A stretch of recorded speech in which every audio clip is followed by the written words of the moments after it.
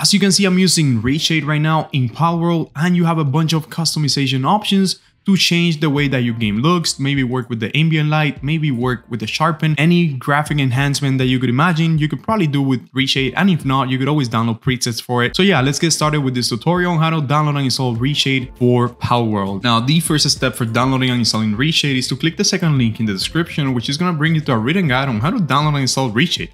I did this guide a while ago for GTA 5, but since it works for Palworld, I figured I made a guide for you guys so you could also install it for Palworld. Once you click on that second link, you'll be hearing our guide, our written guide. Again, you can look at the photos, you could read through the text. It's a very in-depth guide. However, if you just want to make this real quick, just scroll down and click where it says download. That is going to redirect you to the ReShade website, where you're going to scroll down and you're going to download either the 6.0.1 or the 6.0.1 with full add-on support. I'm actually gonna download that one just because I want to have like the add-on option for later on, but you could download any of them. Now, as you can see in here, since we're downloading the full add-on support, it says that this version of ReShade is only intended for single player and it could cause a ban in multiplayer.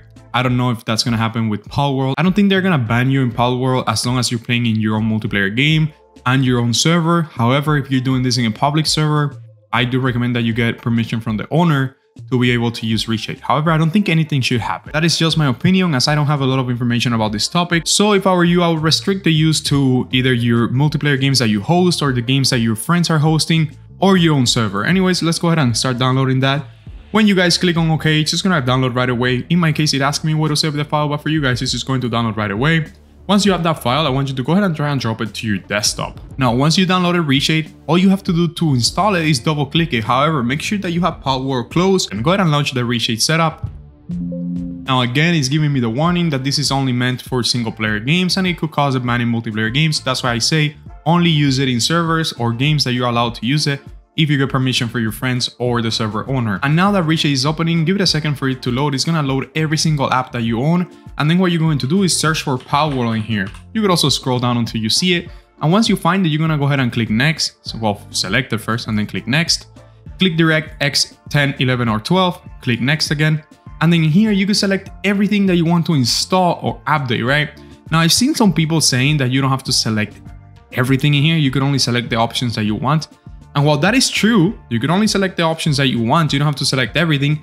I like to install everything at once. See, I like to uncheck everything and then check it all. So I could install everything and then whatever I don't like, I could always just disable it later in the game. But I already have it installed. I don't know if you guys get me. And it's going to start downloading the things that we just selected and give it a second for it to download everything. I guess that in the meantime, I could tell you guys about today's sponsor real quick. It's Apex Hosting. If you're trying to create a Palworld server to play with your friends, a server that goes instantly online and that is open 24/7. Okay, that is very important because if you're hosting your own server, you can only play with your friends once you have the server open and your computer is on. But with this server, you could always go offline and the server will still stay on. So Apex Hosting will give you 25% off if you use the first link in the description. And that's it. There's not a lot to say. You could read everything here in the website. It's a great service. I've used it for a long time for other games as well. So I'm going to leave that first link in the description and let's check back with ReShade. And as we can see, ReShade finished downloading the first add-ons. Now in here, you have this option to download more add-ons. Now in this part, guys, just leave it as it is. Don't check anything unless you know what you're doing. And it literally says in here, only select this option if you know what you're doing. So this part, I do recommend that you leave it like this. Unless you want to read through it and see if you find anything useful, then you select it and then you click next. And then that's it. You can now click finish and you can launch your Palworld game. I'm going to go ahead and open Steam and I'm going to launch my Palworld and let's show you how to use ReShade once the game opens. Now, as you can see, when the game opens, it's going to start loading up here.